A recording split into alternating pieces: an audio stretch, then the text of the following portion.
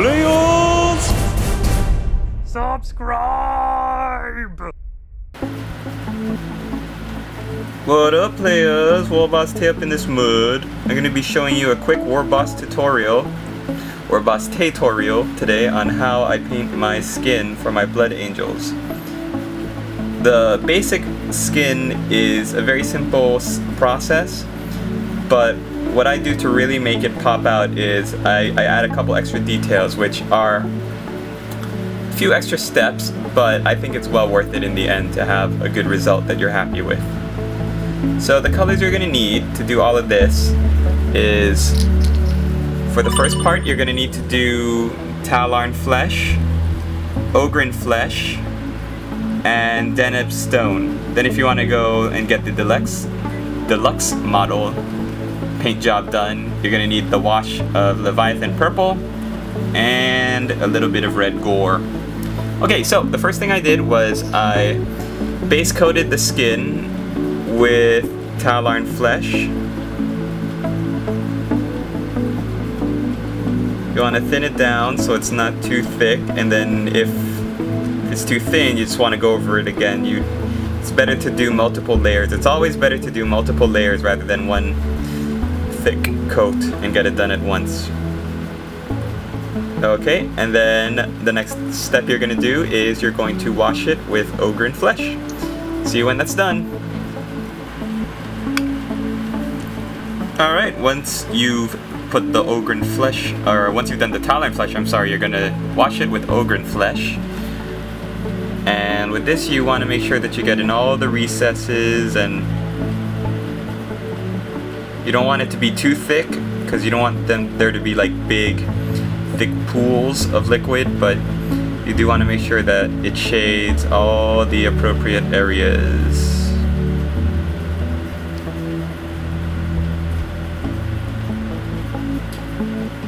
Okay, the next thing you're going to do is you're going to highlight back up with your Talarn Flesh, and when you're done with that, you're going to add in a little bit of Deneb Stone, and you're going to paint up the edges.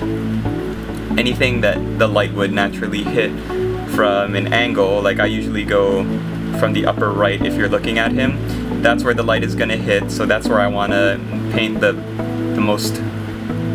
starkest edge highlights. So I'm going to layer back up with Talarn Flesh, and then I'm going to add a little bit of Deneb Stone to the mix. Alright, see you when that's done. Alright, so we highlighted up our skin. Now the great thing with having a wash nearby, the Ogryn Flesh wash, is because once you've highlighted, you can see where you were a little bit overzealous with the Deneb Stone highlight, so all you have to do is just go back in with the Ogryn Flesh, and this time instead of covering the whole model, you just want to do the creases in the face. And also, you want to do, if your model has hair, you want to do the hairline with Ogryn Flesh, just the hairline, not the forehead. And anywhere where, if there's biotics, like around the biotics, to create the line that separates the skin from whatever is connected to the head. So as you can see, the great thing about having the wash is that you can see where the eyeballs are, so I also blacked out the eyeball ahead of time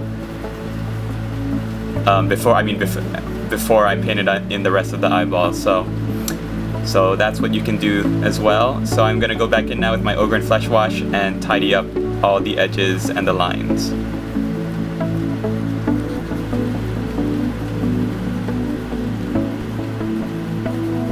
So this is what your model should look like at this point. Something like this. The skin should be nicely highlighted and shaded. This is a great angle. You can really see where the shading by his headpiece, bionic earpiece, whatever it is, and under his cheeks, right by his brow line. So what you do now is we are going to get onto the eyes. So use a little bit of Skull White or Space Wolves Gray to make the eyeball, and then a vertical slash of Chaos Black to make the little pupil. and you want to always be sure that you put the pupil where you want the model to be looking. So I'm going to try to angle it so that he's looking where the sword is pointing, right in the center there.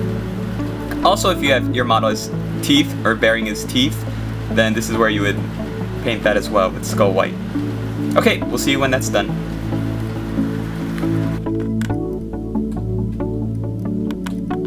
And there you have it. That is how I paint my faces. For the most basic paint job, really simple, really easy. Just takes a little bit more time than slapping on, you know, dwarf flesh and then doing a flesh wash, but in the end I think the results pay off. So, but what I'm going to do now is I'm going to go the extra step, and I'm going to use Leviathan Purple right under the eyelid, the lower eyelid, to make him look like his eyes are bloodshot. So that's how I do bloodshot eyes. So just a little bit of Leviathan Purple. If you get it onto the cheek, you want to just tidy it up with your Talon Flesh, because we don't want it to look like he's trying to be Lady Gaga or something. I know the Blood Angels really are very mindful of their appearance, but I don't think they go to war with makeup. Okay, Leviathan Purple under the eye. See you when that's done.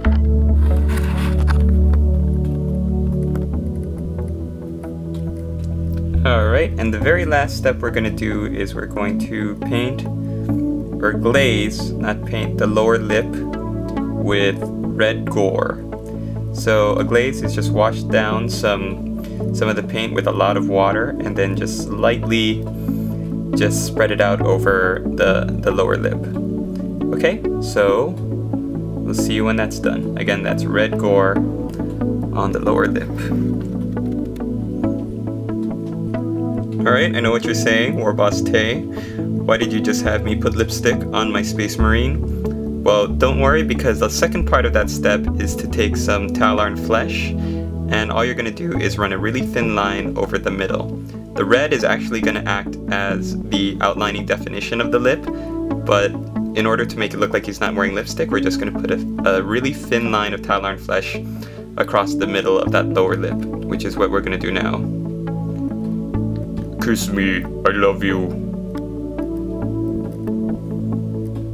So as you can see, we covered up the lipstick, but we still have that faint red-ish line around the lower lip, which is just what we want. And there you have it. This is the deluxe Warboss Tae skin painting, or face painting, how to paint a face, Warboss Taetorial. I hope you liked it.